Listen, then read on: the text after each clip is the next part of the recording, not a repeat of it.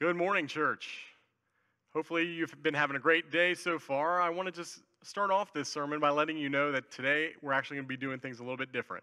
We're taking a break from our reciprocal series, One Anothering One Another, to have a conversation with Dr. Dennis Edwards.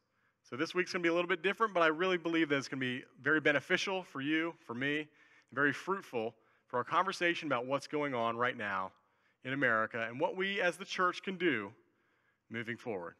So I hope you enjoy this interview. I sure did.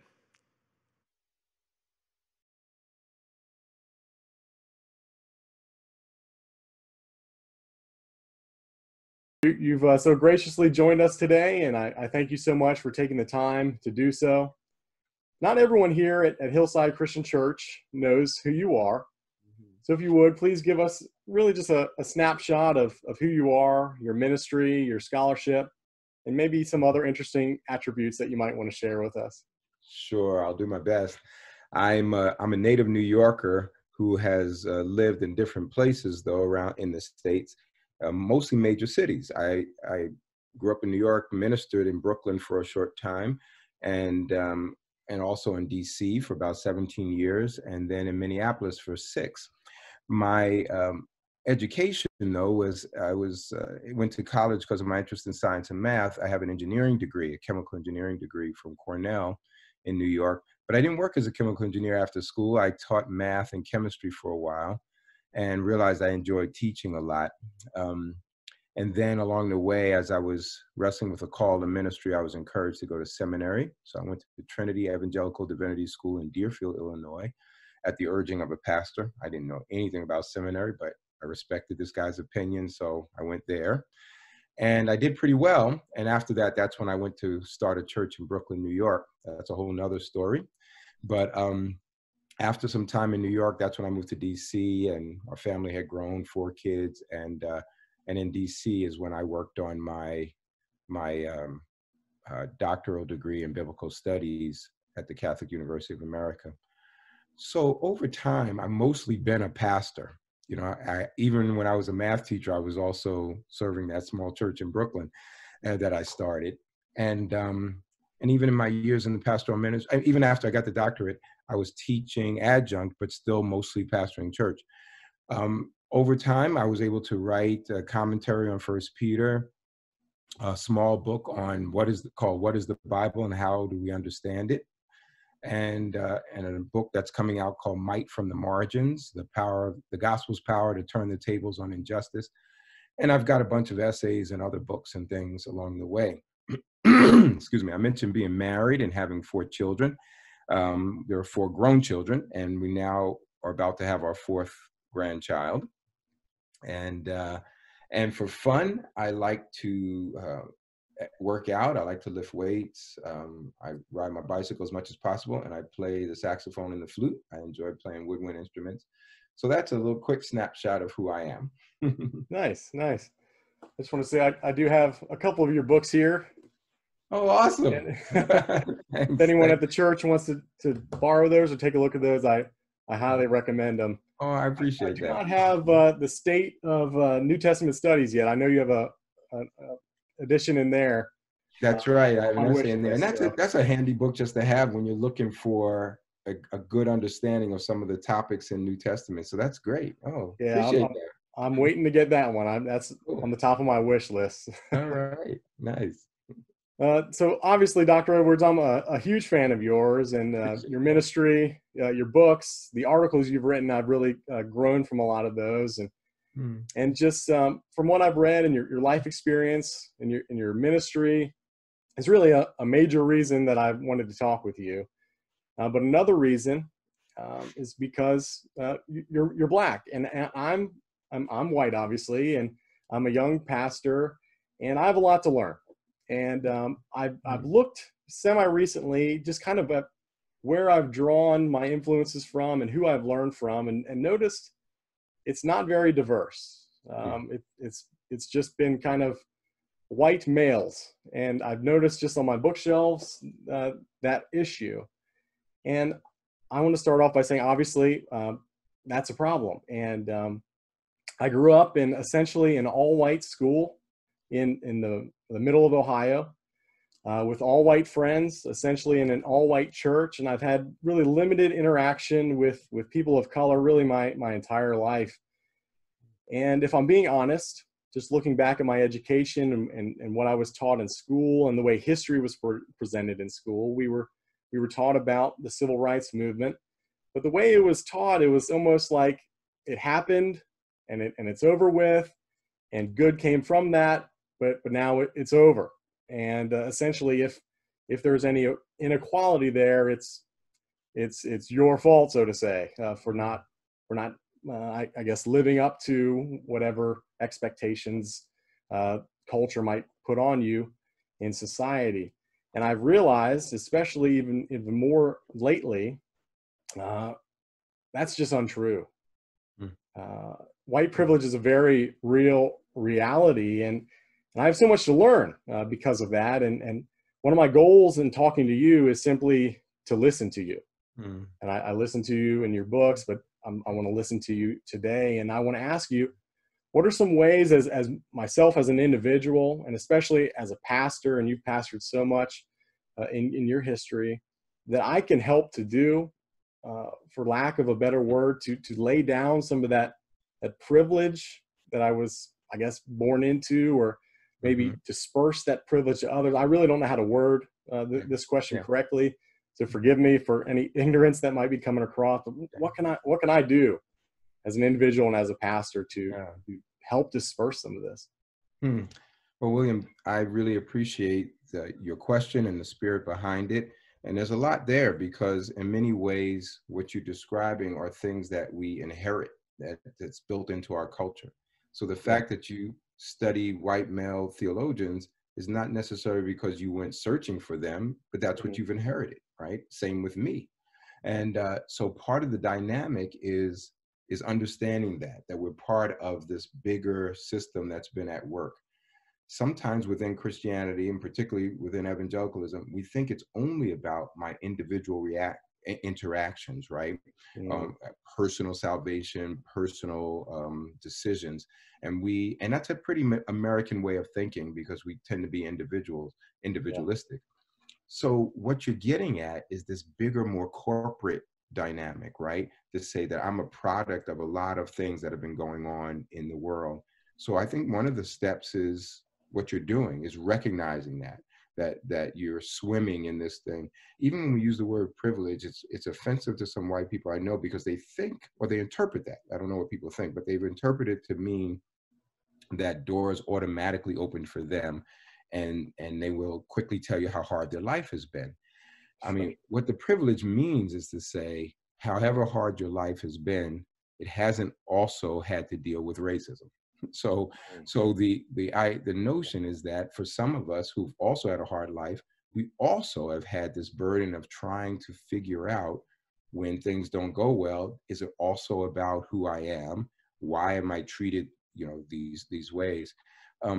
So I think the first response is what you're doing. You're assessing where you are in the grand scheme of things, and you're opening your heart to listen and receive.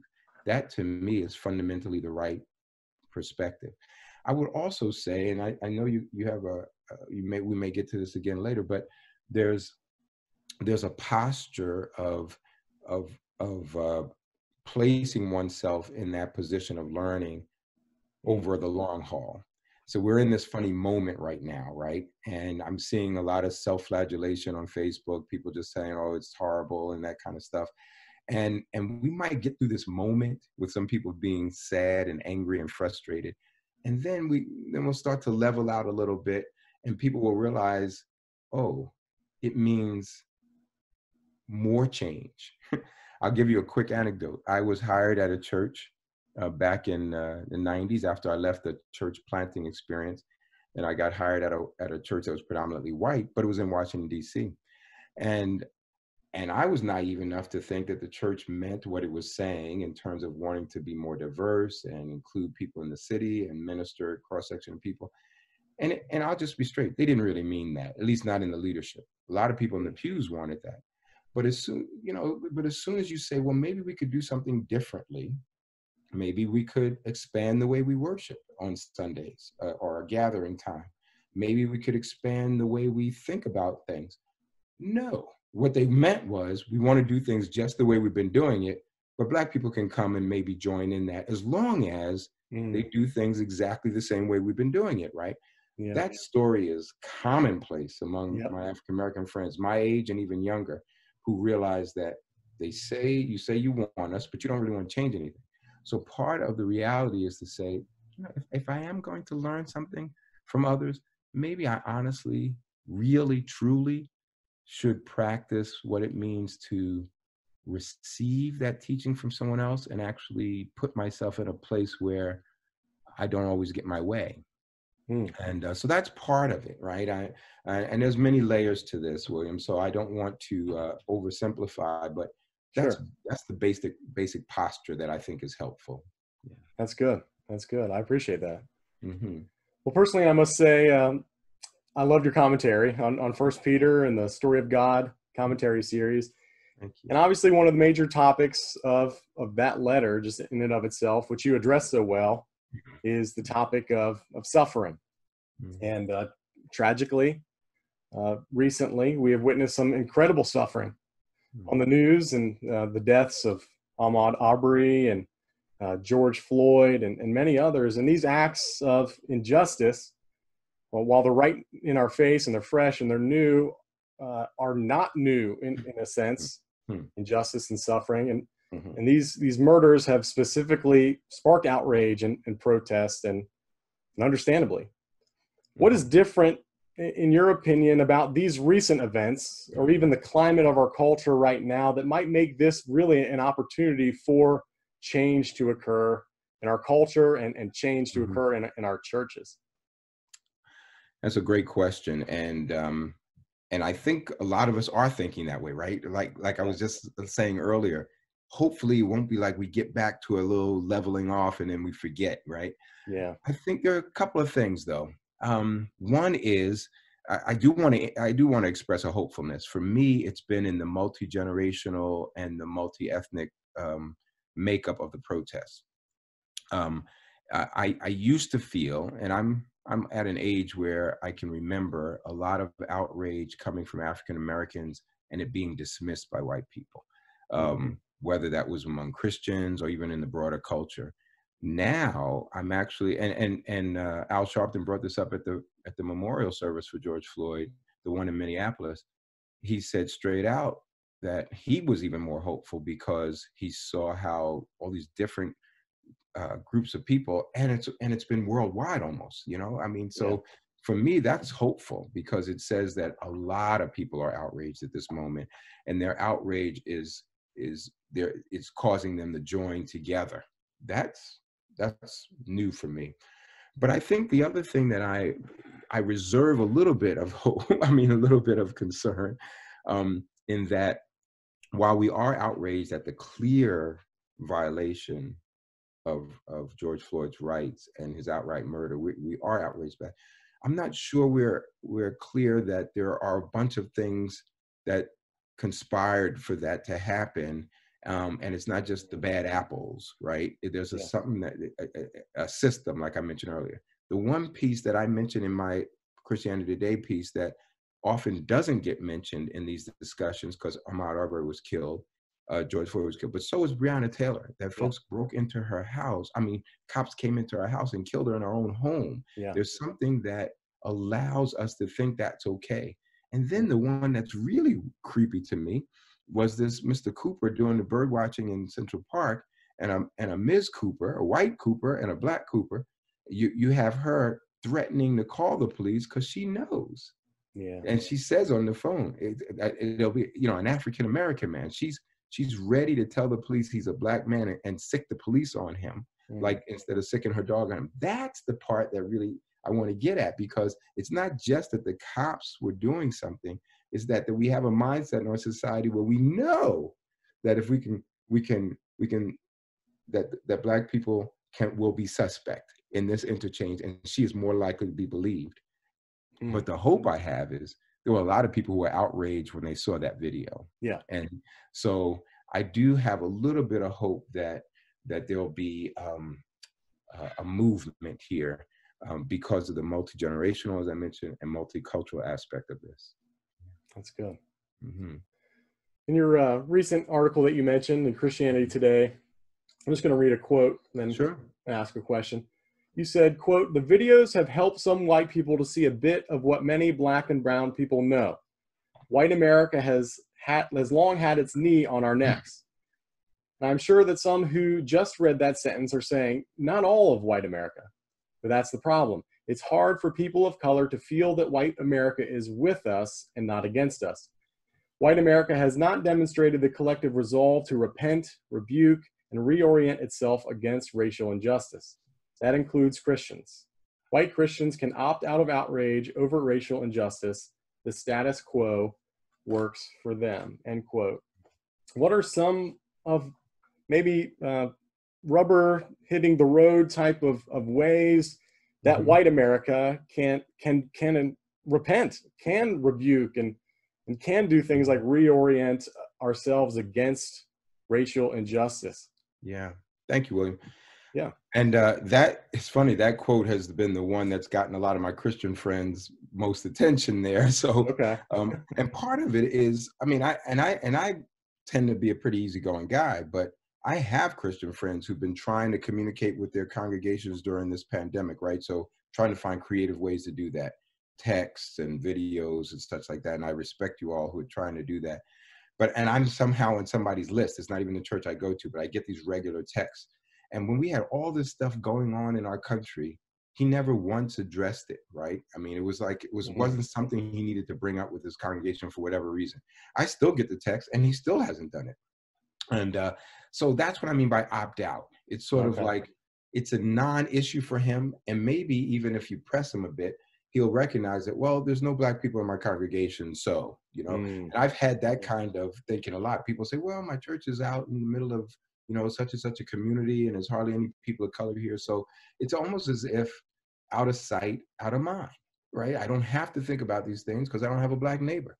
To me, that's the part that drives me nuts, because it's as if we can't do or think the right thing unless, it's right there in our faces, which is why I reserve a little concern here.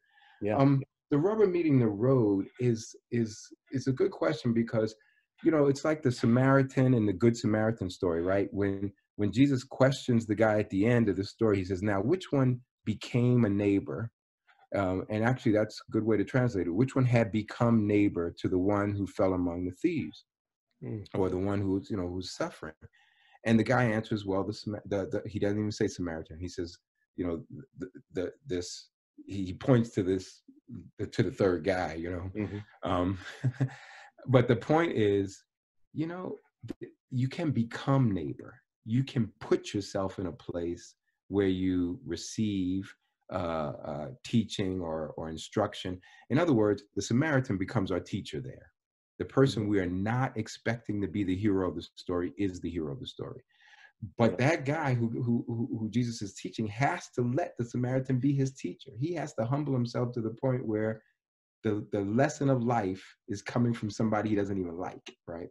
Yeah. So my challenge back to white folks, the rubber meets the road, is find out where in your life are you actually under the authority or the leadership of somebody in color, spiritually, economically, morally. We can think about that in a variety of ways. But I know people who are white people who there's hardly any place in their lives where they have a person of color who's actually in authority over them. So I would say find that. Where can you learn from somebody? And I don't just mean in a book, although the books are helpful, but I mean where you actually have to receive and be the recipient of someone else's leadership. Yeah. Wow. That's good. Mm-hmm. That's Thank good. You. Mm-hmm. So with that in mind, and this is kind of a difficult question, I would think, to answer broadly. What can the church do to avoid this just becoming another flash in the pan type of moment, where we do that for a little while and we feel good about ourselves, and then it just goes back to to normal, so to say. Yeah. What can we do to really spark lasting change and lasting reform and lasting reconciliation? Yeah, I mean, that's a great question. You could tell we were sort of hinting at it even along the way. I think we're both feeling like we want something to be more than a moment, right? Yeah. Um, well, for me, it has meant over the years that it's not about just writing a check one time or Mm. volunteering at a soup kitchen or something one time. It's not taking my missionary foray into a certain world and then pulling myself out of it.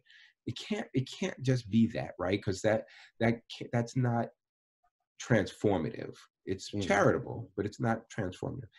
So for me, it's meant weaving these themes into my life all the time. I mean, so as a teacher and preacher, it's that every sermon has some way where I try to touch on issues of justice in the world, because I think that's the way we live things out. I mean, if I'm preaching on something about idolatry, and we tend to think idols are just, buying the new car or the house or something. Maybe the idol is the way we've made our nation. Maybe the idol is a certain ideology. Maybe, so I don't want it to be about a one particular thing. I want to see the challenge, I guess I put back to preachers particularly, is how do I weave these themes into my messages all the time? And now Mhm. people will get tired of it. Some will get mad at you. And Sure. that's really where where the pressure comes. Yeah. Yeah. I'll just be honest. And God bless you folks who are doing your best, because people will say, why do you have to keep talking about these things? And your answer is going to be, because there's still issues, just like our sexual appetites, our financial appetites, our consumeristic things. All of those things are part of it too, right? So I Yeah. just think it gets woven into what we do. But I would also say finding ways to build relationships cross culturally, between congregations and families, because ultimately the proximity of genuine relationships starts to shape how we look at life, right? So Yeah. if we have friendships, and I mean really good connection, not casual, yes, I have this black friend, but if we actually have some meaningful long-term relationships, it'll help to shape how we look at the world. So that's part of my hope too. Lasting change comes through the formation of new communities of people who are different in a variety of ways, who are sharing life together in some way. Yeah. Mm. That's good. Yeah. Is there anything else that you can think of, maybe we haven't touched on, that the church can do more to equip ourselves to minister against things like racism or just injustice in general, or even maybe police brutality? Any way that the church can be equipped uh, in any more form or fashion that you can think of? Yeah, I'm not an expert on activism. I find myself Mhm. following the lead of those who are. So Okay. when I was in Minneapolis and there was a police shooting of Jamar Clark, Black Lives Matter activists were out, and a bunch of us clergy went to the rallies because we wanted to be, as somebody put it, chaplains to the movement. We wanted to keep our Christian witness present, even if we didn't join in every aspect of a rally or of a protest. We wanted our Christian voices present. So sometimes there's an activism, right? That's part of it. Sometimes there's an education piece.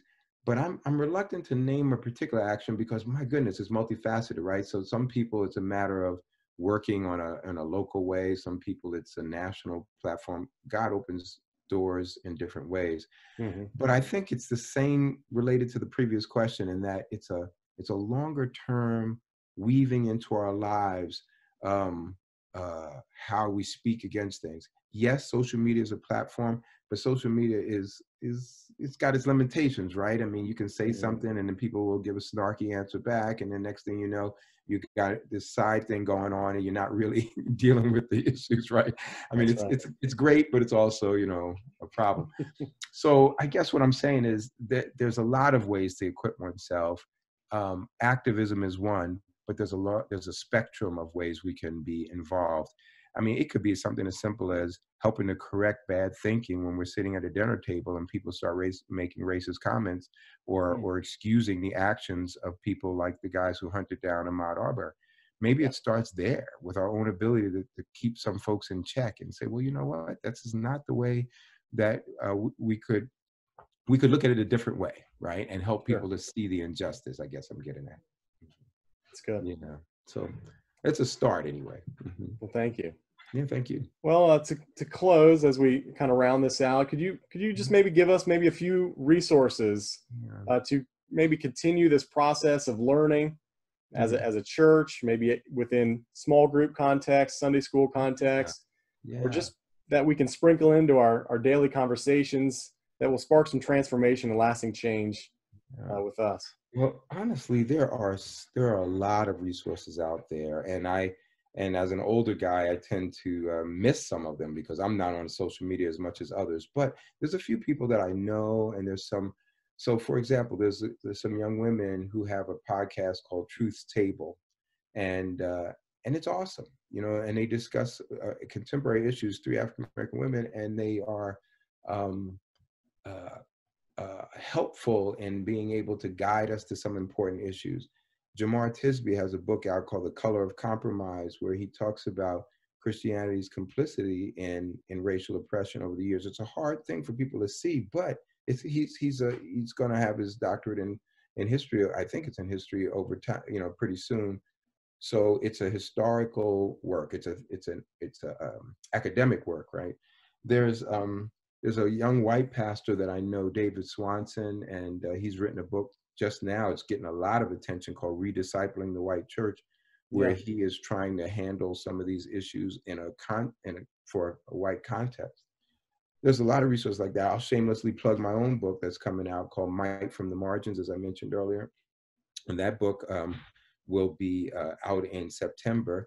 And I try to blend my pastoral and academic life together to make a case for how we can be learning lessons, and not just learning, but putting into practice some things that would work against the injustice in our world. Yeah. That's good. So that's a few resources. Yeah. I appreciate that. Sure. Well, before we close, could you just tell our church maybe where they can find you online if they want to connect with you a little bit? And sure. You know, my initials are DRE, Dennis Robert Edwards. So, and I'm a reverend and a doctor. So almost everything is Rev Dr. Dre. So I'm there at Facebook, Rev Dr. Dre, Instagram, and Twitter, and a website that'll be coming out pretty soon, also revdrdre.com. So that'll be the easy way to find me everywhere. Good. Well, if you wouldn't mind, could you close us out in prayer? Yes. I'm honored to. Let me take a moment. Lord, we give you thanks for who you are and for what you do. Lord, we are grateful for every new day. We're grateful for the gift of life. Lord, we're in some frightening times because of the pandemic. We're in some tense times with these high-profile killings and threatening of Black people. And we're seeing a lot of agitation in society. For some people, that will make them nervous because something's going to change. For some of us, we are hopeful that things will change for the better. I pray and ask that you would remember in a powerful way, and in the biblical sense of remember, where you would act on behalf of this church, for Hillside Christian Church, for Pastor William here, that you would be active to help them be the light, the salt that you've called us to be. You would strengthen them, and you would surround them with love, so that, because it covers a multitude of sin. You say that in your word. So even if we say the wrong thing and we mean well, give us the grace to know how best to correct ourselves and correct each other because of that love that's covering over the multitude of sins, and that you would bring a wholeness to this community. Help them, Lord God. We pray by the power of your Spirit and in the authority of your Son, Jesus. Amen. Amen. Thank you so much again. I really appreciate this, and have a great day. Yeah, you too. God bless you. God bless you. Thank you.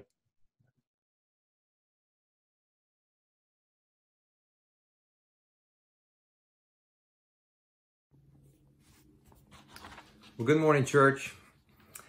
I think we've all found ourselves lately asking the question, where is God in all this? I mean, from the worldwide pandemic to the horrific murder of a man in broad daylight that's sparked a national civil rights movement, to a family that contacted Laura and I, some folks we know whose youngest son, he's been battling a heroin addiction for several years. And this past week, they called to let us know that that he had lost his life, that he had overdosed on heroin. The question lingers: was it accidental or was it intentional? And it's stuff like this that makes us ask the question: where is God in all this? I think it's almost more of a statement than a question. It's more a statement of God. We feel abandoned. We can't make sense of this. We just want it to we want things to be better. We want some sense of all this. We feel abandoned. You know, the most profound and moving "where is God" question that's ever been asked in history is that of Jesus in his agony on the cross. Matthew tells us about it in Matthew 27, verse 46. He says, "At noon, darkness fell across the whole land until 3 o'clock. And about 3 o'clock, Jesus called out with a loud voice, 'Eli, Eli, lama sabachthani,' which means, my God, why have you forsaken me?" I think Jesus knew where God was. I think he knew what was happening. I mean, he had told his disciples earlier exactly what was going to happen. But it doesn't take away from the fact that on that cross, as he was dying, he felt abandoned. He cries out as he feels abandoned. But we know, and we celebrate when we take communion together, that although Jesus did feel abandoned for a brief time, that God was with him. And 3 days later, Jesus would walk out of the grave, completing his mission to save us, to redeem us, to cleanse us so that we can know God and we can experience his grace and his mercy. And we can be sure that we will spend eternity in his loving presence. So communion reminds us that God is with us. Later, after Jesus' resurrection in Matthew 28, Matthew tells us another quote that Jesus made when he said, "And be sure of this, I am with you always, even to the end of age." Paul would later claim this statement in his letter to the Romans, and he put it like this: "And I am convinced that nothing can separate us from his love. Death can't, life can't, angels can't." And listen to this: "Our fears for today are worries for tomorrow. Even the powers of hell can't keep God's love away." Well, amen, Paul. And thank you, Jesus, for what you have done for us, so that we know that you're with us. Let's pray, and let's take communion together, and let's think about, and let's praise God that he is with us. And because of what Jesus did, we know this. Let's pray together. Father, we love you, and we love knowing that you know us, that you love us, that you love us so much you would step into this world through your Son, and that you would watch him hang on a cross, and that you would have to turn your head for a minute while he took on all of our sins. Father, we thank you that you have not abandoned us, and we thank you for what you've done so that we know this. And we thank you that even in a crazy world today, and even in times where we feel abandoned, Father, we know and are assured that you are with us, that you love us, and that you have taken steps to make sure that we will spend eternity with you. We love you. We thank you. We praise you, Father. We worship you as we take communion together as your church. In Christ's precious name we pray. Amen. The bread reminds us of Christ's body that hung on a cross. He died for our sins. He died so that we can be assured that we will spend eternity in heaven, and that we feel his mercy, we feel his grace, and he is with us. The blood reminds us of the blood shed for our sins, for the forgiveness of our sins.